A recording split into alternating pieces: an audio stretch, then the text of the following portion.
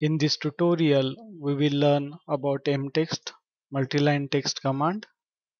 Keyboard shortcut for mtext is MT, enter, then specify the first corner point and specify the second corner point. Define the area within which you want to write the text. Then type the text. Then from this text editor, you can make the changes. If you want to increase the height of particular text, select the text, and from here you can increase the height. From here you can make it bold, italic, underline, overline, strike through, or you can cancel it from here only. Same way if you want to give superscript or subscript.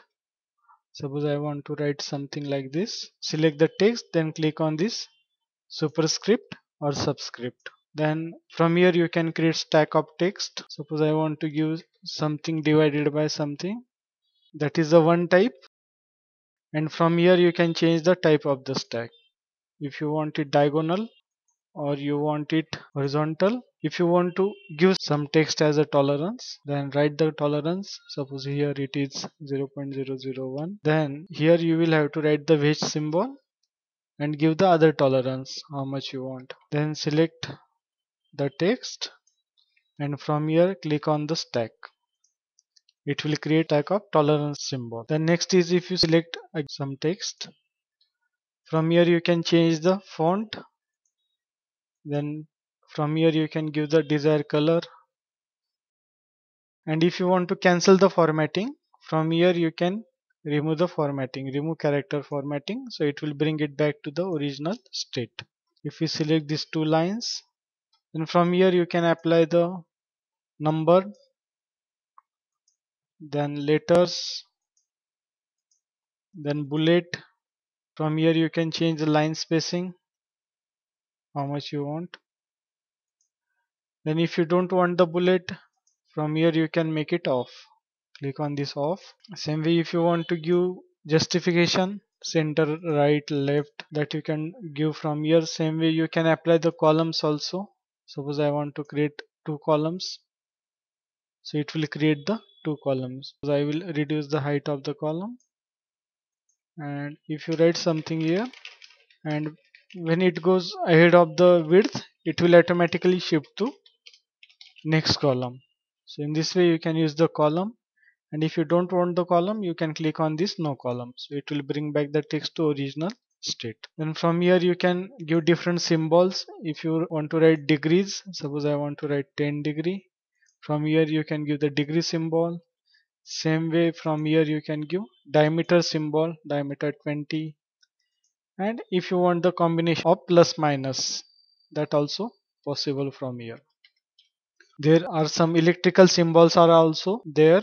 Suppose I want to give this ohm symbol or electrical phase, or if the desired symbols are not in this list, you can click on this other. It will bring the Windows character map. From here you can select the desired symbol. Select here the Windings font and select the symbol. Suppose I want this danger symbol. Select, copy, close this dialog box, right click and paste. In this way you can have symbol from character map. Then you can place the field also. Click on this field, and from here you can select different types of fields. Suppose I want to put the file name here. Click on this file name, then choose the format, uppercase, lowercase, or whatever your format. Then from here you can choose whether you want only the file name, path, or both, and you can also control the display of a file extension. Then click on OK. Right now this file is not saved, therefore it is showing only the drawing name. Suppose I will just save it. To come out, click outside and save the file. Suppose I will save it, choose the folder and save it. So it will show the your path and file name automatically. If you want to edit the text, double click on it. Using double click you can edit the text.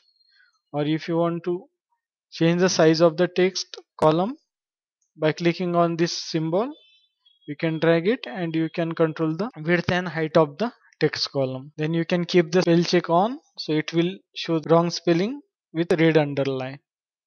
and by clicking on it you can choose the applicable spellings.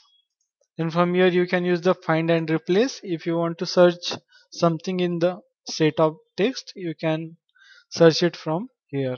Then from here within a text editor only you can do the undo and redo. Then from these tools you can import the text from other text file also. Suppose I want to import something from the text file, click on this import text,